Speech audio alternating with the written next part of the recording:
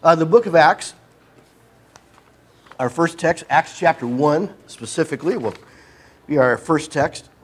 We're going to talk this morning about prayer in the life of Lake Merced. Prayer in the life of Lake Merced. We're reflecting this summer, at least in my teaching, upon things that affect our church life. Go ahead, Nathaniel, and you can go ahead and bring that up. We're looking at things that affect us as we consider our place here at Lake Merced. We've experienced a lot of turnover, but we've always experienced, at least since I've been here, a lot of turnover. If you talk to Eileen, as you talk to Janet, people who've been here a long time, people have come and go. They've come and gone at different times. The church has gone through a lot of very painful, difficult times. It's gone through good times, which is typical of a lot of churches. But there are not too many churches that are as uniquely placed for opportunities for good than the church here at Lake Merced. We've talked in weeks past about our location here on Brotherhood Way, our building facility size, our parking. Many churches would love to have these things. And to be in the city of San Francisco, where the gospel is greatly needed, as it is everywhere, but especially here. So for us to be an outpost of faith, of devotion to God, of a desire to practice New Testament Christianity, to be an authentic group of people that people can come meet with and they can trust and they can be comfortable around, that is a great blessing. Again, we have many things that other churches would love to have. So, say that again? We have it all, and we just have to build upon having it all. Instead of looking at, oh boy, we wish these seats were filled, and we do. We have to see what we already have. And that's exactly, again, what the angel of the Lord, as he spoke from Jesus to the church in Philadelphia, you have but a little strength, but behold, before you is an open door. So we want to make sure that we open all the doors that God has made open to us, even though we're a small church. And this morning we're going to talk about the open door that's always open, that is prayer, and especially how important prayer is to a smaller church. We're going to look to understand the importance and influence of praying as a church. I want you to think just for a moment just to what we're doing when we pray. We are doing something that God has called upon us to do. The creator of this world has called upon us to talk to him. He doesn't make us make an appointment. He doesn't make us talk for only a certain amount of time and then he needs to go on to somebody else. He never tells us that this concern is too small or you've asked me about this too many times. With God, as the song Nathaniel led represents, a sweet hour of prayer. But Jesus at times spent all night in prayer. But then we find at times prayers can be very short. In fact, most of the recorded prayers, especially in the New Testament, are very short. Prayer is something that's very flexible regarding what we do. But it's very powerful concerning what we're doing. The God, the creator of this world, the one who sustains this world by his mighty hand, the one who knows every one of our weaknesses, every one of our struggles, the one who can see into the future, the one who knows our past, but doesn't hold it against us. The most important person in our life seeks to listen to us. And we know that very well personally. A lot of times we don't apply it as much to our life as the church, as far as praying together, even though as the church, when we're home alone praying, we're praying as the church. But we tend to think of those prayers as more personal. But there's also time we spend praying together as a church. And this is one area we can always work on. And even though we're a smaller church, this is one area that we can really thrive. We may not have a big program or a project like a lot of big churches might have or numerous classes, but we can pray. And we can pray as powerfully as any church that has hundreds or thousands of members. So this morning we're going to make 5 observations about prayer. You'll see those already in your notes. We'll just go through them fairly quickly to kind of see them. A lot of them are things we're familiar with, but we need to underline them or underscore them. And then we'll talk just briefly about 10 ways we can improve our praying right now. All right, let's go ahead and take a look at 5 observations about church prayer. First of all, it's essential. Church prayer is essential to church life. It's our lifeline. It's our means of communication to God that shows our dependence upon Him, not only for our existence, but our dependence upon Him for growth and our future. I want to see how this was brought out in the life of the early church. First of all, Acts chapter 1, verses 12 and 14. Look at the scene right before the church started. Again, the book of Acts records the beginning of Christianity. It's when the first church started and in the city of Jerusalem.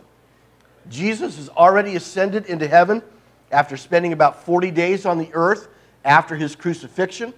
He told His apostles to go into Jerusalem and wait till He would send the Holy Spirit to them. So they've gone into Jerusalem to wait along with other believers. But notice what they do as a church. Verse 12.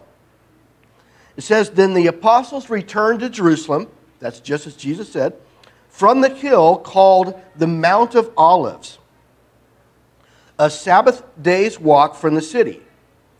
When they arrived, they went upstairs to the room where they were staying. Those present were Peter, John, James, and Andrew, Philip and Thomas, Bartholomew and Matthew, James the son of Alphaeus, and Simon the Zealot, and Judas, son of James." Who are all these individuals? These are the apostles. These are the hand-picked followers of Jesus there with Him. Judas here is not the Judas that already killed himself, but one by another name. But look what they were doing. Look what they were doing, verse 14. They were all joined together constantly in what? In prayer. Along with the women and Mary, the mother of Jesus, and with His brothers. So here you have the group of apostles going right to where Jesus told them to, meeting up with other believers, which included the mother of Jesus, women who played a prominent part in the early beginnings of the church and showed great faith in Jesus when others didn't, and with Jesus' brothers who have now been converted. But look what they were doing. They weren't coming up with a big budget. They weren't trying to run the numbers, look at the data, and to see what kind of the conversion projects they need to engage in. They weren't interested in building a big building. They weren't doing anything like that. It says they were constantly in prayer. They recognized the most important thing to their church life at this point was being together, and the activity was praying together. It was essential before they even became the church. As they're waiting for the Lord to send His Spirit, they're going to wait together in prayer. So they considered it to be essential. Look at chapter 2 now, verse 42. The next chapter, chapter 2, verse 42. In chapter 2, we find 3,000 people baptized into Jesus Christ. Peter preached the first sermon. People were convicted in heart. They asked, "What can we do to be saved?" And Peter told them, "Repent and be baptized, every one of you, for the remission of your sins, and you shall receive the gift of the Holy Spirit." So the church begins. But notice what they do even after beginning. Verse 42. They devoted themselves to the apostles' teaching and to fellowship, the breaking of bread, and to what? Prayer. Let's just stop there looking at that one verse. It says, first of all, they devoted themselves to these things. It doesn't say they thought it was a good idea that, hey, maybe someone should pray. They didn't look at it like that. They devoted themselves. They already were devoting themselves to prayer before they began as a church.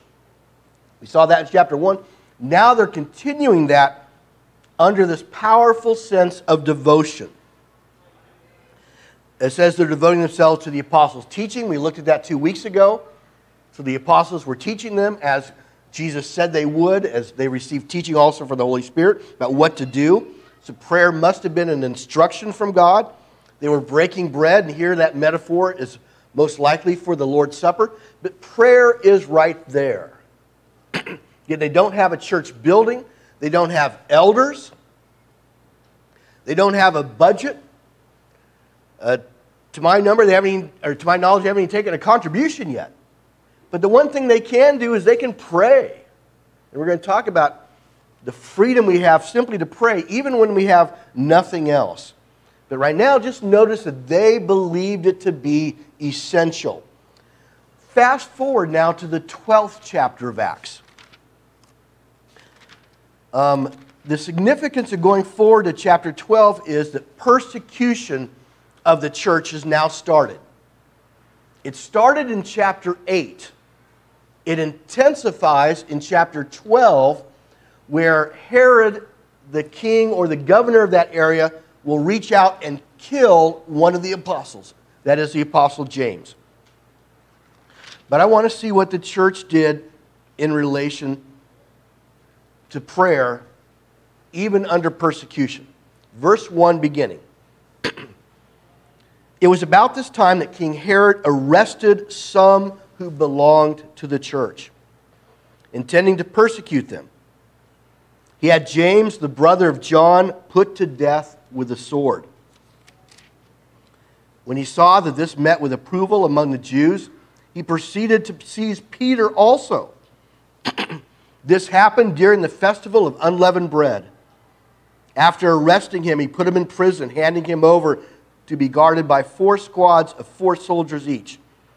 Herod intended to bring him out for public trial after the Passover. Notice verse 5 now.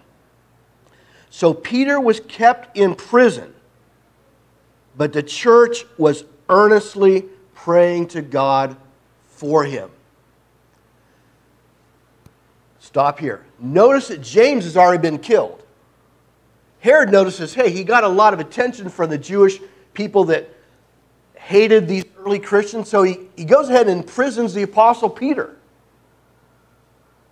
And he's looking to bring him to trial, verse 4, after the Passover. Verse 5, Peter's kept in prison. But what is the church doing? Are they protesting? Are they leading a political protest saying, hey, you can't imprison us as Christians, we have rights? Are they doing that? Are they abandoning assembling altogether? No, we don't find any record of that. But we do find Luke recording they're continuing in doing what? Praying. It says the church was earnestly praying to God for them. We'll revisit this text later on in the lesson. But just notice the sense of prayer being essential to the early church. Before they became a church, they're gathered together at the house of Mary, praying. After they become the church, they're devoting themselves constantly to prayer. Even under persecution, when you think, well, maybe they could just spread out and hide, they're still gathering together praying. So the early church, under the apostles' teaching and under Jesus' headship, understood that prayer is essential to the life of the church. And this is what we, as Christians here at Lake Merced, have to always maintain, that prayer should be center to our life. Not only is it something we can easily do, if you will, but it's at the center of our life. So in weeks to come, we need to look at how can we perhaps expand our life of prayer in the church here. I think that's probably one area we could work on more. I think we've probably reduced our time praying together over the last few years than we have increasing it. So this is probably one area where we could work on it a little bit. As I thought about the things I focused on in previous lessons, I thought, well, prayer is probably something we can work on some more, at least in our public prayer. Notice also that prayer was requested. It wasn't just always assumed by the apostles that Christians would be praying. Look at Ephesians chapter 6. Ephesians chapter 6. Just because the apostles taught in general Christians are to pray, doesn't mean they never said anything about it at any other time. We looked at this a couple weeks ago. Let's just revisit it. The very last chapter of the letter to the Ephesian Christians, look how much prayer is emphasized, and specifically, look who is asking for it and how intense his asking is. Again, this is the Apostle Paul who wrote Ephesians. He wrote 13 of the New Testament letters. Perhaps the most powerful New Testament figure outside of Jesus Christ himself. Undaunted, unstoppable, going from one city to another, experiencing persecution, isolation at times, but he continues on this mission.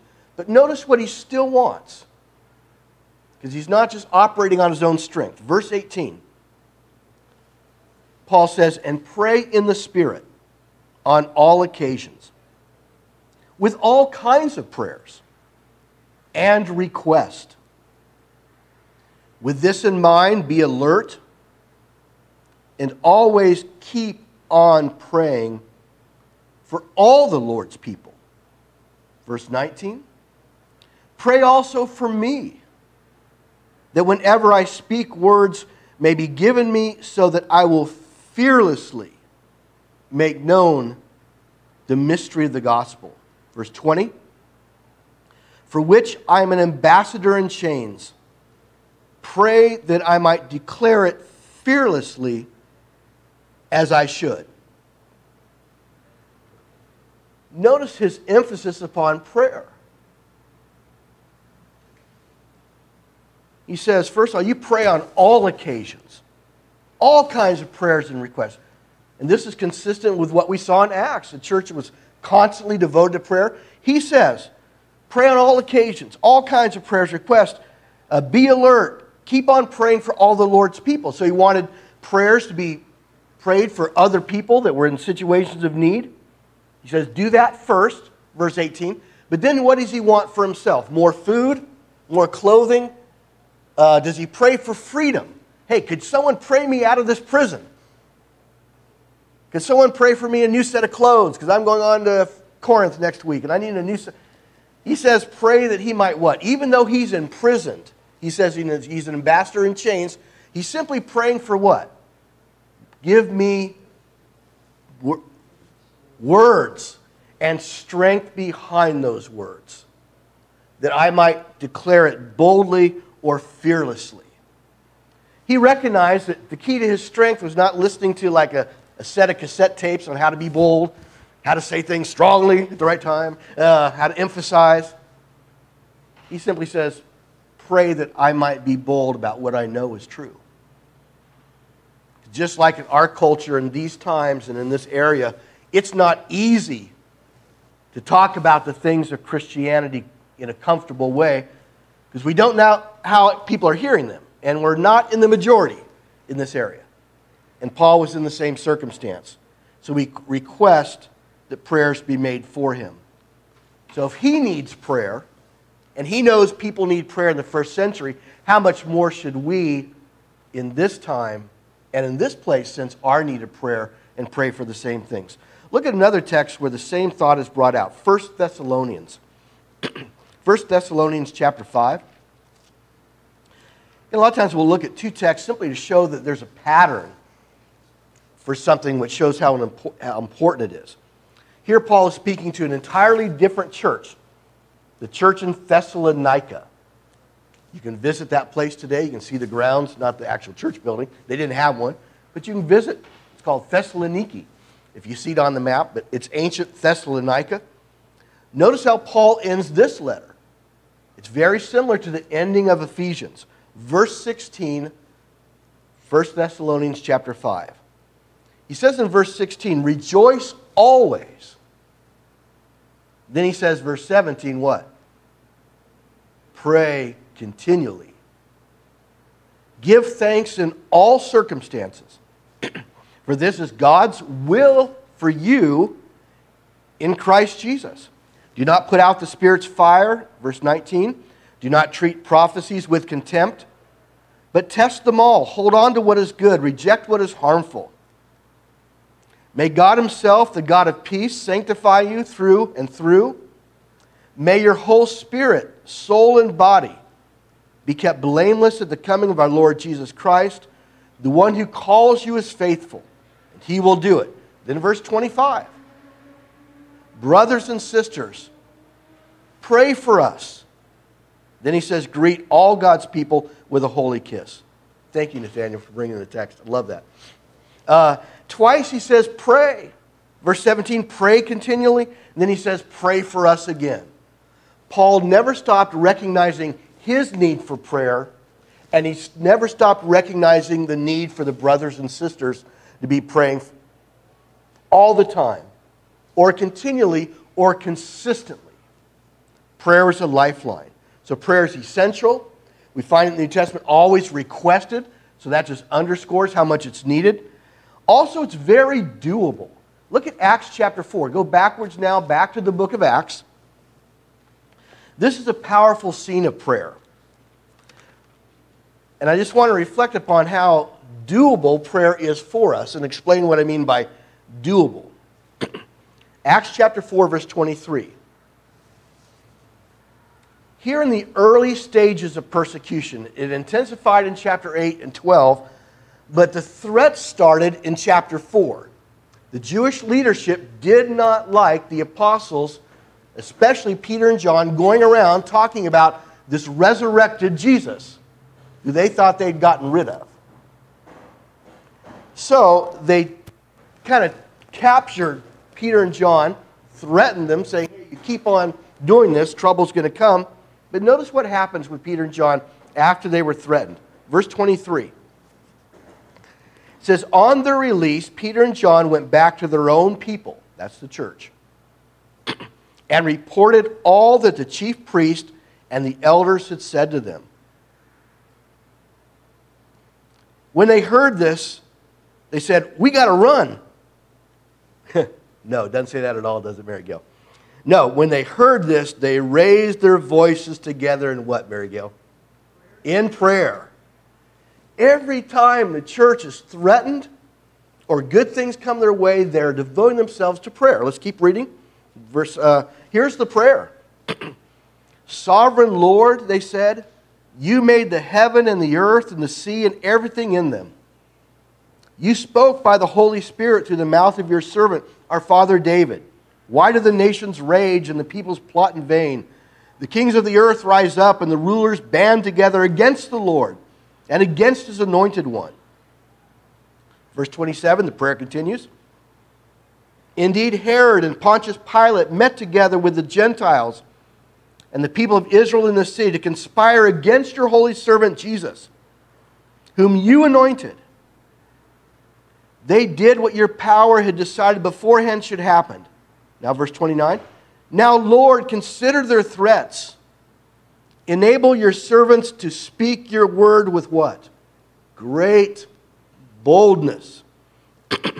Stretch out your hand to heal and perform signs and wonders through the name of your Holy servant Jesus.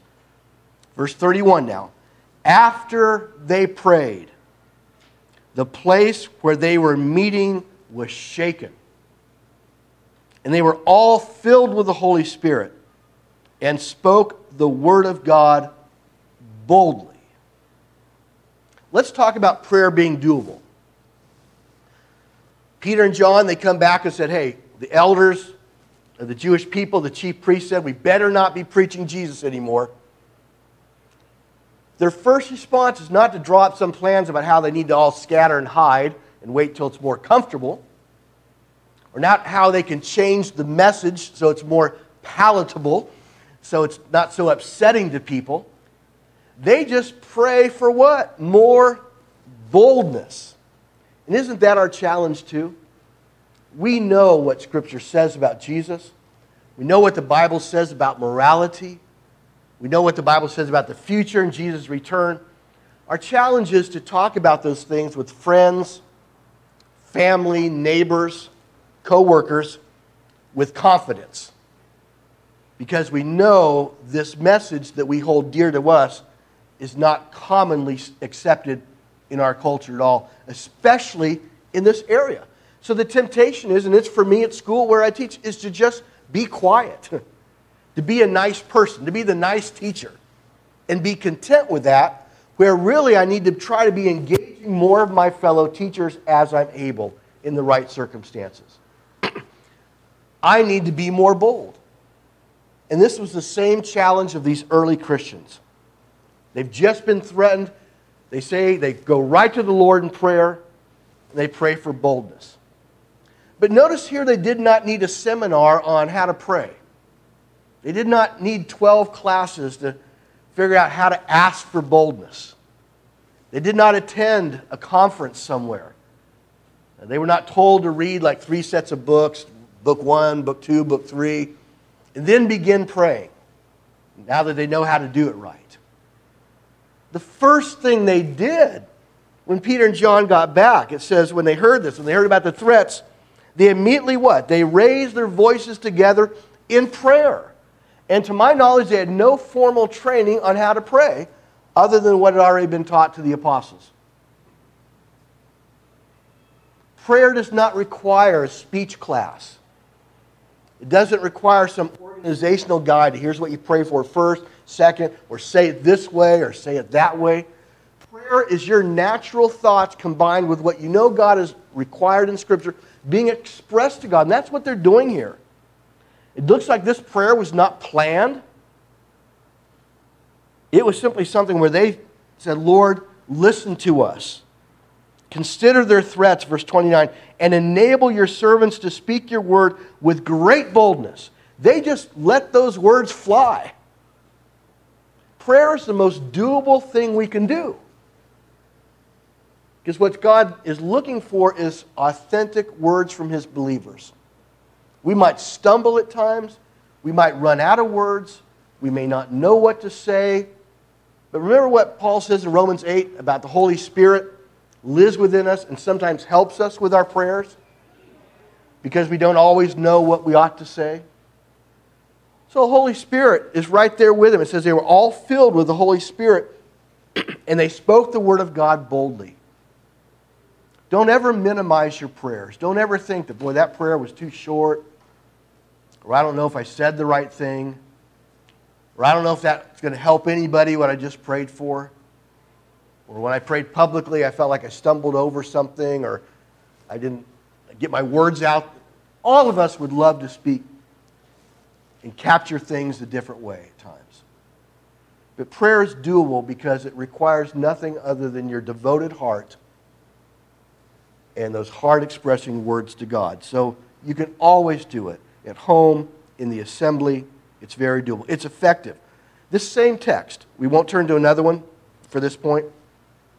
Did you see what happened in verse 31 after they prayed this powerful prayer? It says, verse 31, after they prayed, the place where they were meeting was what? Shaken. They had a 5.8. I think that's a safe number, right? Shakes you a lot, but no building collapse. They had an earthquake. But it was not some accidental earthquake. It wasn't just the tectonic plates moving as they periodically do where we live. This was clearly the Spirit of God sending a message to His people. What do you think that message was? I am with you. And all of a sudden it says, and they spoke the word of God boldly. Our prayers get the attention of God. And as this early church is struggling with a persecution they've never experienced, and they're recognizing it's going to become a very hostile place to be a believer there in Jerusalem. God's wanting them to know as they reach out in prayer to Him that I'm going to be with you.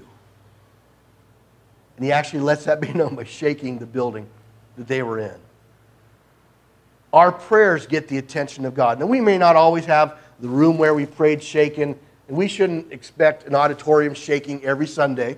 That's not what the Scripture's saying.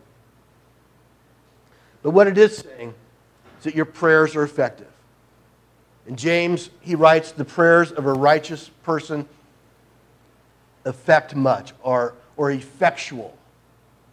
There's an extended text on prayers not only arrive at the ears of God. God is always looking to act upon the prayers of His people. That doesn't always mean He does exactly what they ask for. because he sees things differently. He can see farther down the road, or he knows what's best. But they're effective because they get the attention of God.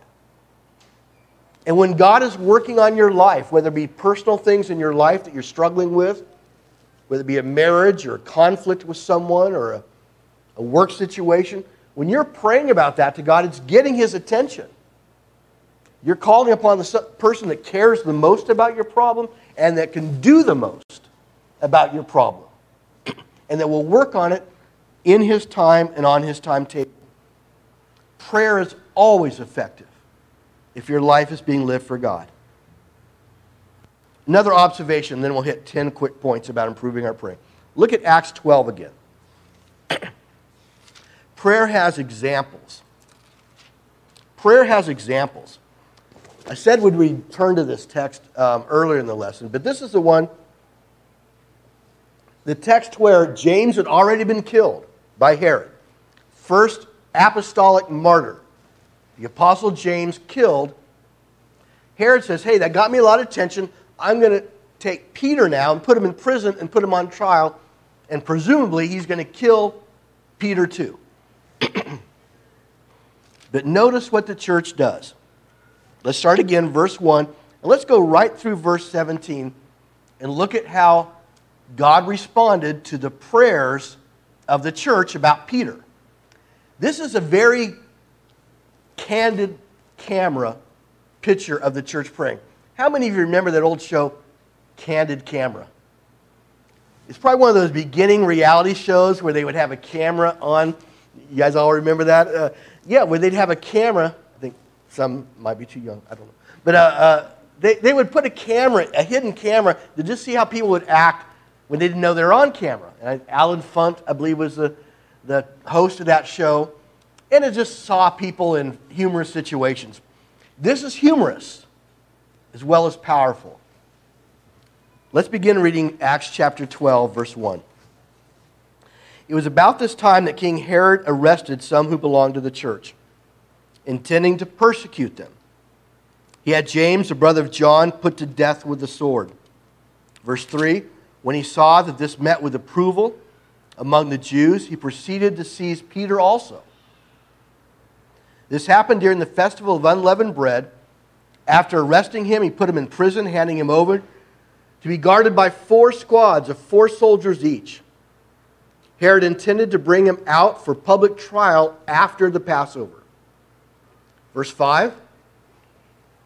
So Peter was kept in prison, but the church was earnestly praying to God for him. Let's pause here. So he's in prison. The church is earnestly praying to God. What do you think is the number one thing they're praying for Peter?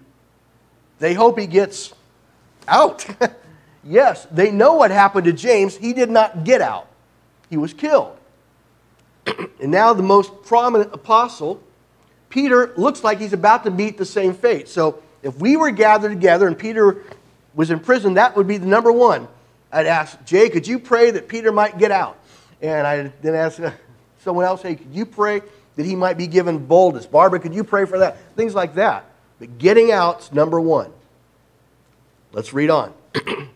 Verse 6, that night, or the night before Herod was to bring him to trial, Peter was sleeping between 2 soldiers, bound with 2 chains, and sentries stood guard at the entrance. Suddenly an angel of the Lord appeared, and the light shone in the cell. He struck Peter on the side and woke him up. Quick, get up, he said. And the chains fell off Peter's wrist. Verse 8, then the angel said to him, put on your clothes and sandals. And Peter did so. Wrap your cloak around you and follow me, the angel told him. Verse 9, Peter followed him out of the prison. He had no idea what the angel was doing was really happening. He thought he was seeing a vision. Verse 10, they passed the first and second guards and came to the iron gate leading to the city. It opened for them by itself, and they went through it. When they walked the length of the one street, suddenly the angel left him. Okay, let's pause here. So here an angel's been sent by God, frees him of the chains in prison, leading him out. They go right through the gate. This is exactly what the church had been praying for, that Peter might get out. The Lord's directly responding by sending an angel to do that. Verse 11 now. This is where the humor begins. Then Peter came to himself and said, "Now I know without a doubt that the Lord has sent his angel and rescued me from Herod's clutches and from everything the Jewish people were hoping would happen." When this had dawned on him, he went to the house of Mary, the mother of John, also called Mark, where many people had gathered and were what? Praying. Okay. Peter knocked at the outer entrance. And a servant named Rhoda came to answer the door. When she recognized Peter's voice, she was so overjoyed that she ran back without opening it and exclaimed, "Peter's at the door." So he's there knocking. She sees it's him. She just runs back to the church who's gathered praying. Notice how they react to her. Verse 15. What do they say to this dear woman who sees Peter? "You're out of your mind?" They told her.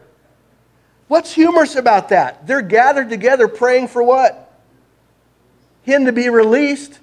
Someone comes and tells them he's right here. They tell this woman, "You're out of your mind." They don't even believe that their prayers would be answered. At least not like this. That's somewhat humorous. We'll talk about that in just a minute. When she kept on insisting it was so, they said, "It must be his angel." But Peter kept on knocking, and when they opened the door and saw him, they were astonished. Peter motioned with his hand for them to be quiet and described how the Lord brought him out of prison. "Tell James and the other brothers and sisters about this," he said. And then he left for another place. This is the candid camera picture of the church. The church is praying in chapter 5. From the moment he was taken, they're still praying while he was imprisoned. The Lord answers the prayer directly through an angel that just gives them a personal escort right out of prison, right to the front door of the church building. Someone goes and says, "Hey, it's Peter." And they tell her, "Hey, you're crazy." That's our challenge with prayer. Really believing God's going to do the very thing we ask for. And we're simply called upon to pray. But James says the prayer of the righteous, or the prayer prayed in faith, avails much. We may not always receive by God's providence what we're asking for. That's another point. But we at least need to believe that God can and will, in his providence, fulfill our prayers. And not be caught here having the prayer answered and us not even know it. So these examples are powerful. Let's talk about 10 ways to improve our praying right now. Real quick, and then we're done. I'll just read these and let you kind of work them out. First of all, if we want to improve our praying as a church, do this. Get in the habit of praying for necessities, blessings, strength, and for others. The best way to strengthen our corporate prayer life is strengthen our personal prayer life. Make sure you're giving thanks for your food. Giving thanks for clean water, electricity, all those things, all the blessings in your life. Make sure you're always praying personally for those things. Never be neglecting prayer, and always be praying for others. Our church life of prayer will be strong if people's individual lives of prayer are strong. Number 2, find a regular time for personal prayer. The hardest time for me to pray recently has been this summer when I'm out of school. Because when I'm in school, I get up real early in the morning because I have a very regimented life during the week. But when you're on summer vacation, you're traveling, everything's different, that's when it's hardest to pray because that regularity is not there anymore. And I've struggled a lot to find regular times to pray. And I've had to kind of just pray when I knew I could because I'm not getting up at the same time anymore, things like that. But Try to find a regular time you know you can consistently pray. 3, pray with your loved ones. It always helps to pray with others. If you have kids, pray with them. Pray with spouses that will pray with you or at least listen to you pray. Friends, people that share a faith in God. Pray with people. That will always strengthen prayer life. Number 4, focus during times of group prayer. It is easy to allow our minds to wander when someone's praying. It's easy to think about our day and what we're going to do. It takes work at times, even with our public prayers here, to really listen to what someone is praying for. We have to always work on that. So focus during times of group prayer, and that will improve our praying. If you're leading prayer, prepare for those prayers. Sometimes it's best to just pray from the heart if the words naturally flow. But other times if you recognize, well, maybe my words don't always flow at all. There's nothing wrong with writing down a prayer and thinking about who you'd like to include. These are 5 practices we can do personally to strengthen our praying. Here's 5 that will really help Lake Merced. Pray for opportunities for us. Pray for more visitors to find their way to us. Pray for seekers that are seeking the Lord to find their way to Lake Merced. That's one thing you can pray for that will be good for the church. Pray for guidance for Lake Merced. Pray for those who teach, myself and Jay and Michael when he comes, and any guest speaker, that they'll choose words the church needs to hear. That's something you can do. Pray to the Lord that we might be blessed with His guidance. Pray for perseverance for the Lake Merced Church. Our job is to hang in there and to not quit as a church. Though we might see people coming and going, it always hurts when people go and move on to other places. Or often it's going to hurt when you leave. And Satan wants that to discourage us and make us think, well, maybe we need to think about wrapping things up here. Or maybe we need to, things like that. We can't have that mindset. We need to keep going to God in prayer that we might not give up and persevere and believe that there's an open door here in Lake Merced that we need to open further. Pray for the growth of Lake Merced. Not only numerical growth, but personal growth. We do want to grow in number. We want this building filled because that's a good thing. 3,000 people were baptized on the first day of the gospel being preached, Acts chapter 2. So we want a full building. We want a building full of people in a big building. But also pray that every brother and sister here might be strengthened in their faith going through difficult times, hardship. They might get through taxing family circumstances they might be dealing with or financial hardships that no one knows about. Pray that people here might get through times of loneliness or despair or frustration. Even if you don't know about everyone's personal circumstance here, you can still pray in general for people's well-being. And you're praying as the church, and you're praying for our strength. And then finally, pray to God, or pray for God to be glorified, I should say, through Lake Merced. We don't exist here just for ourselves, but we're here for the praise and the glory of God, being the people that He sent His Son to die for. And as we improve our prayer lives, as we become more devoted to prayer and more in tune to what God wants for us, that will bring God glory. We'll be strengthened, absolutely. But it brings glory to God because we're being the kind of people that He always envisioned when He sacrificed His Son, that we might be brought from darkness to light. And may He always find glory in this church, no matter how big it is or how small it is. He can be glorified in this place. And may we be the ones that bring Him glory.